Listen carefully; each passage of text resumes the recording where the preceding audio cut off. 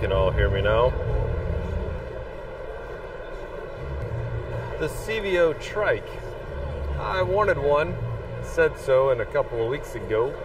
The Softails could probably use a CVO line, you know, a CVO model. I think the touring line could stand a drop one. Last year they offered a limited, a road glide, and a street glide.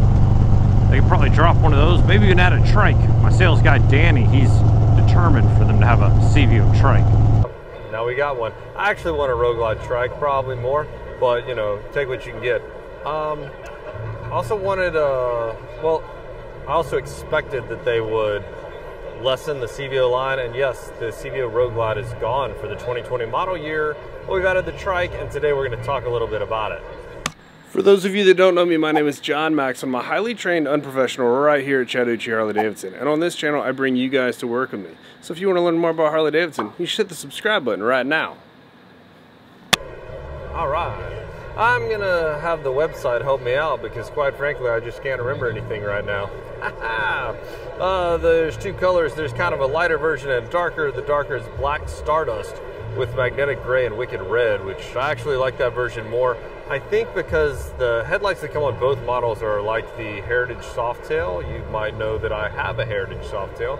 And I like the LED headlights and passing lamp design, especially that blacked out look. The darker one has the blacked out ones, the lighter one has the lighter ones. The lighter color is Blizzard White Pearl with Lightning Silver and Storm Cloud. That's a name right there, buddy. Let me tell you. It's a 117 cubic inch Milwaukee 8 engine, and it is the biggest that Harley's ever put on a trike, which is good because it's the heaviest model that they have at a whopping 1,239 pounds. So, yeah, they could use that. I actually haven't really been able to get a lot of B-roll shots or really even gotten a close look at the trike because, well, it's actually kind of stealing the show. There's been people around it the entire time I've been here. I really like the wheels on it. I don't know how else to say it. They're bigger than the OG trike. I think it's an 18-inch rear and a 19-inch front. I bet I can find it on my fancy page though.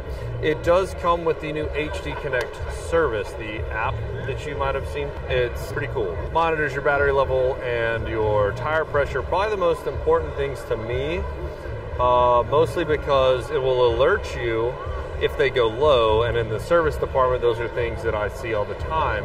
So it's kind of cool if your bike's been sitting for a couple weeks through winter, your little phone will ding and you'll know that your tire pressure is getting low. It does also have some other features. I should probably do a video on that all by itself. I'll look into that. It does have the RDRS system standard. It's the new Reflex Defensive Rider systems. Another thing for another video probably, but basically traction control and ABS and linked brakes and the TPMS system is all kind of bundled into this package. A lot of tech that Harley has finally come out with after all these years. It's standard on the CVO Trike. Actually, I think it's standard on the regular Trike too. Future Me, can you help me out a little bit? Yeah, what Future Me said.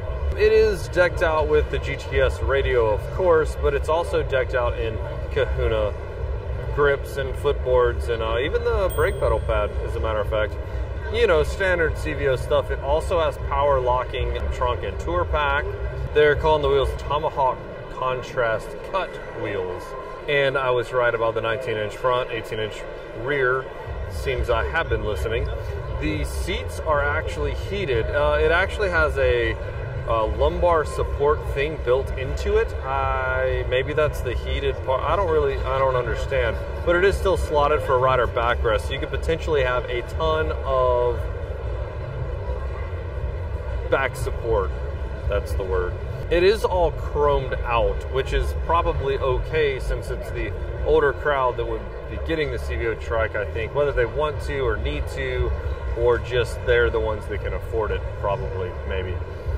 I mean, hey, if you can afford $48,000 trike and you want one and you're 30 years old, by all means, you do you. It does have the WIM, comes with the wireless headset, 30K model. I do not know if it comes with one or two. Future video will probably tell me when I get to ride one. I think I mentioned the price was $48,000. I did do that, which I'm satisfied with, actually, believe it or not. Well, it's $48,999, so really that's $49,000. I really thought it'd be like $60K, so I don't really know why, I just guessed the number. Lots of standard stuff, as all CVOs have, no options, it's all there. It's fully loaded, it's ready for you to ride home. I think it's a really good addition to the line personally, without getting away from the specs, my own opinion of the model. Why I wanted to see one is there is a group of people that probably need or want a trike, that own a CVO now, that could use, once you own a CVO, you don't go backwards. So now there's still a top of the line.